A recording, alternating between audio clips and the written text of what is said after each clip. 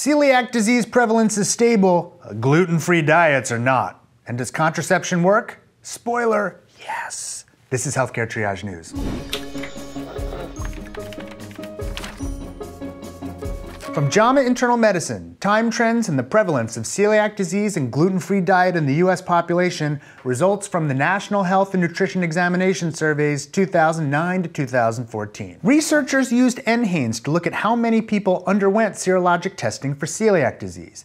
They also looked at how many of these people had a prior diagnosis of celiac disease and were on a gluten-free diet. They found 106 people who were confirmed as having a diagnosis of celiac disease and were adherent to a gluten-free diet.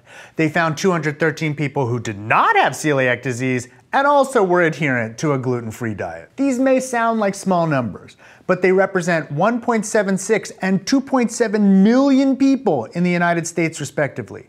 From 2009 to 2014, the prevalence of celiac disease was stable, but the prevalence of a gluten-free diet was not. It went from 0.52% in 2009 to 10 to 0.99% in 2011 to 2012 to 1.69% in 2013 to 14. Of course, this is likely an underestimate of people eating a gluten-free diet because some do it without being entirely adherent, and many still go out of their way to avoid gluten for reasons that still elude me. Our second story from the Journal of Adolescent Health, Understanding the Recent Decline in Adolescent Fertility in the United States, 2007 to 2013. We've discussed many times on Healthcare Triage before how the teen pregnancy and birth rates are at all-time lows. But why? Researchers set out to answer that. They used data from the National Survey of Family Growth to calculate a pregnancy risk index. The PRI calculates the risk of pregnancy based on sexual activity in the last month, contraceptive use, and contraceptive-specific efficacy and failure rates. They calculated the PRI in 2007, 2009, and 2012. They found that sexual activity didn't decline that much. What did change was contraceptive use.